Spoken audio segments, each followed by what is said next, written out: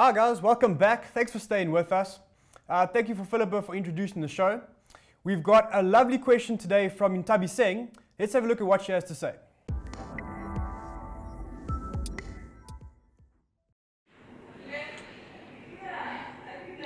What are you doing?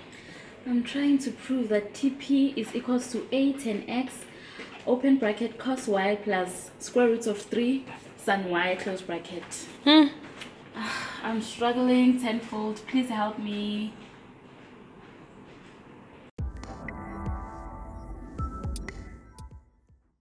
Thanks for that fabulous question, Intabi Singh. Let's have a look at what it has to say. It says here, TP is a tower. So guys, now why is that important? Well, if they have mention of a tower in a question, we know that it will be a vertical line and the plane will then form a 90-degree angle. It says that its foot P and the points Q and R are on the same horizontal plane. From Q, the angle of elevation to the top of the building is X, and it is further given that angle PQR is 150 degrees. QPR is Y, and the distance between P and R is alpha. Okay, so that's strange. Alpha is usually given as an angle, but in this case it's a side. It doesn't make a difference. So we can say then, prove that TP is alpha multiplied by tan X multiplied by cos Y plus root 3 sine of Y. So this is the diagram that accompanies the question. And guys, it's really important now to have a look at what this question says. In this diagram, it looks like the whole question is flat, but that's not what the question has said. So it says over here that triangle QPR, so this triangle over here, QPR, is on a different plane from triangle TPQ. Now that's important to note because that means that you can't use TPR as a whole triangle.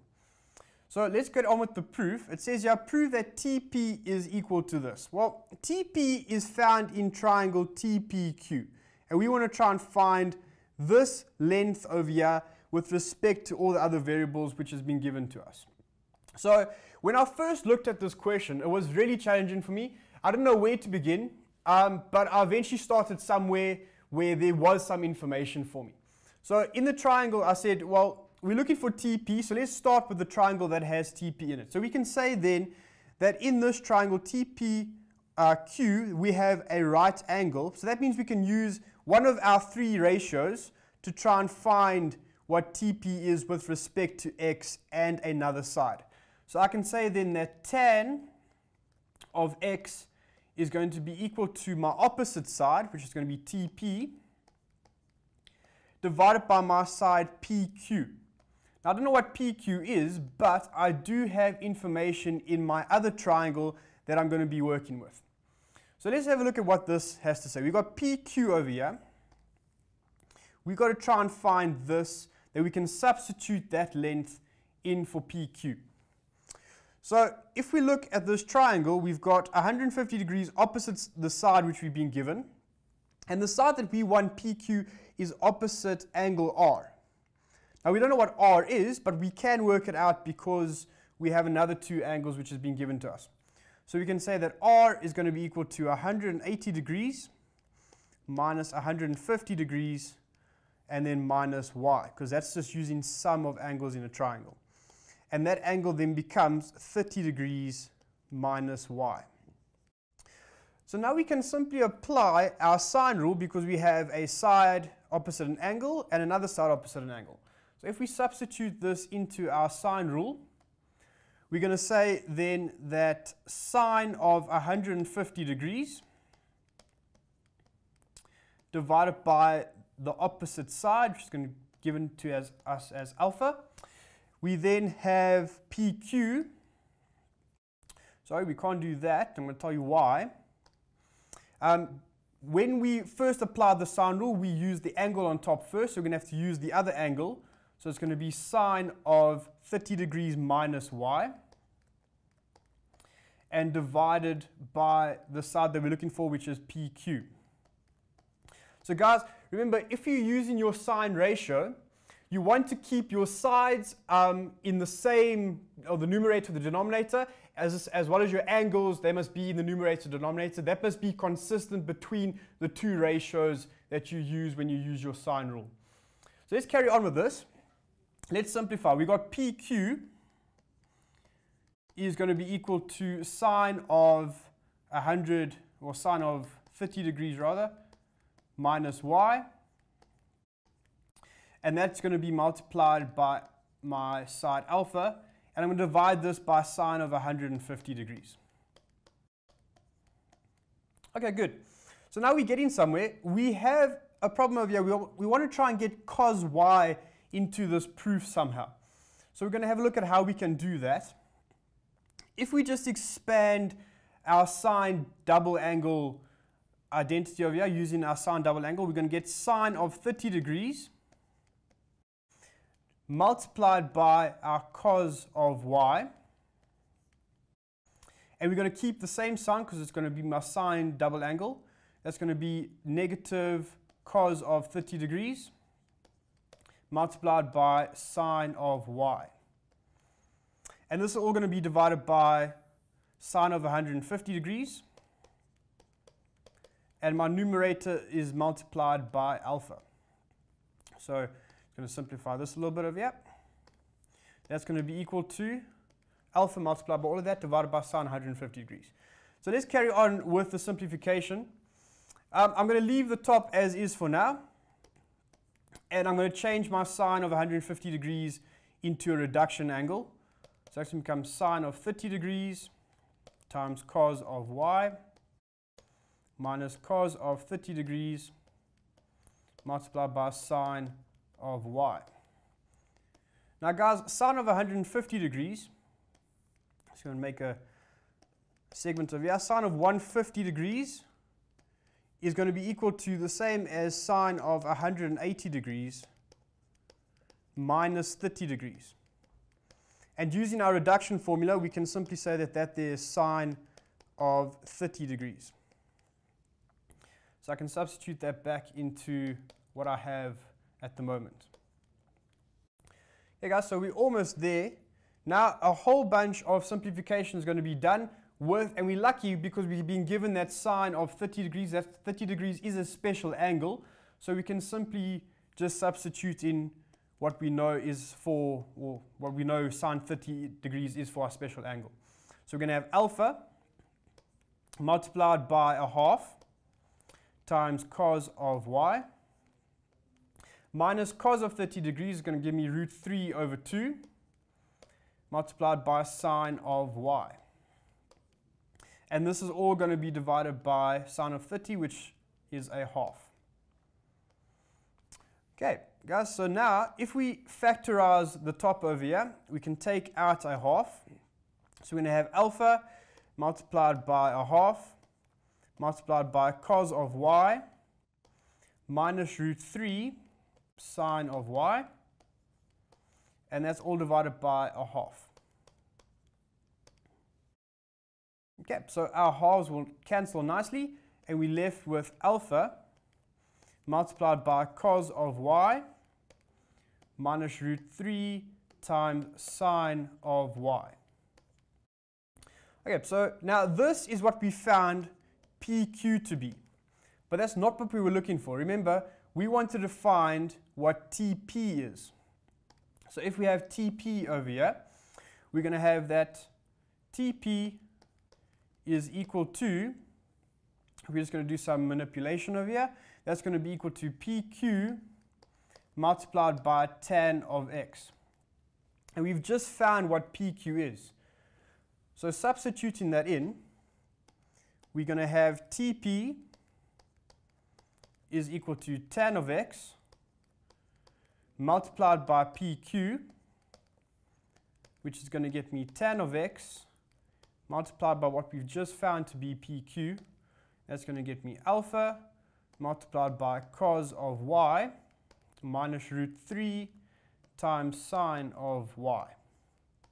Okay, so I don't think that is exactly what we're looking for. We're looking for alpha times tan x, but that's just rearranging the order of our terms. So we're going to have then that TP is equal to alpha multiplied by tan of x multiplied by cos of y minus root 3 times sine of y.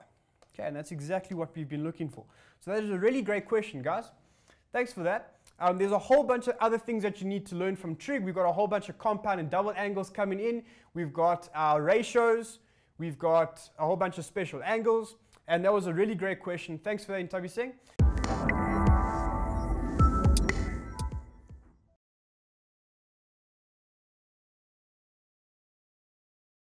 Since ancient times, mankind turned their heads skyward and found meaning in observed cosmic events. Interested in the position of heavenly bodies and the movement of the galaxy, one of the first sciences, astronomy, was developed. Mathematics was the fundamental tool that made exploring planetary motion and astronomical interpretation a reality. And some of the greatest breakthroughs in mathematics were made during the study of the stars. The origins of trigonometry can be traced back to the study of astronomy. The two main branches of trigonometry are plane trigonometry and spherical trigonometry. Plane trigonometry studies the relationship between the sides and angles of a triangle where the vertices are located on a flat plane. This is the type of trigonometry you're introduced to at school. Spherical trigonometry deals with curved triangles drawn on the surface of a sphere. This branch of trigonometry, which is used extensively in astronomy and navigation, enables astronomers to project the spherical heavens onto a flat surface for mapping. The positioning of heavenly bodies has always been at the core of astronomy. How do astronomers measure these heavenly distances which lie beyond the reach of measuring instruments? One of the most accurate methods used is called parallax.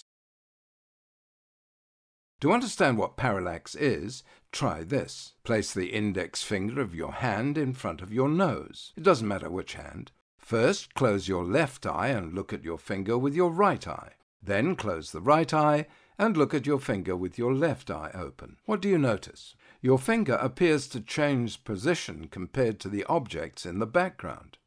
This effect is called parallax. Parallax describes the apparent change in position of an object against a fixed background due to the angle which the object is viewed from. In astronomy, this effect is called trigonometric parallax. The apparent movement of your finger in front of your face has a simple explanation. Your eyes are in different positions on either side of your face, hence they have different lines of sight to your finger. The difference in the angles due to the line of sight is the parallax, and the distance between your eyes is the baseline. The size of the parallax angle is proportional to the length of the baseline. By using parallax, the distance of the baseline, and trigonometry, astronomers can measure the distances to some stars and other objects in our galaxy without leaving the solar system. Stars are astronomically far away from the Earth. As the distance to a star increases, the parallax decreases. Astronomers know that if the parallax angle is too small to measure because the object is too far away, they have to increase the distance between the vantage points of the baseline. Since a star is so far away, its parallax is so small that using a short baseline, like the distance from one eye to another, will never work. We need a massive baseline to measure from. We have just that in the diameter of the orbit of the Earth. The distance from the Earth to the Sun, the closest star to Earth, is 1 astronomical unit, or AU, which is roughly 150 million kilometers. Hence, the diameter of the orbit of the Earth is 2 AU, or approximately 300 million kilometers.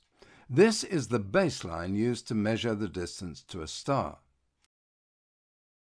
The method of trigonometric parallaxes used to calculate the distance to nearby stars involves observing how the position of a nearby star seems to change as the Earth is in different positions in its orbit around the Sun. The line of sight to an observed star in December is different from the line of sight in June, when the Earth is on the other side of its orbit. The positions of the observed star, Earth, and the Sun make up the vertices of a triangle. Using trigonometry, the triangle is solved to determine the distance to the star. The angular shift, parallax, is one angle of a triangle, and the distance between the two vantage points, the baseline, is one side of the triangle. Since we have the length of the baseline, 2AU, and can measure the parallax of the star, we can calculate the distance to the star. The majority of stars appear to maintain the same relative position for long periods. In fact, constellations identified by our ancestors are still seen today. So the observed star that we wish to know the distance to will not change its position significantly in the 6 months it is under observation. The closest star to our solar system is called Proxima Centauri, and it's about 4.25 light-years or 40.2 trillion kilometres away. The Scottish astronomer Robert Innes, who at that time was the director of the Union Observatory in Johannesburg, South Africa, discovered it in 1915. Whilst interstellar travel at this stage may seem like science fiction, one thing is certain. If travelling to the stars were to someday become science fact, mathematics would be fundamental in achieving that reality.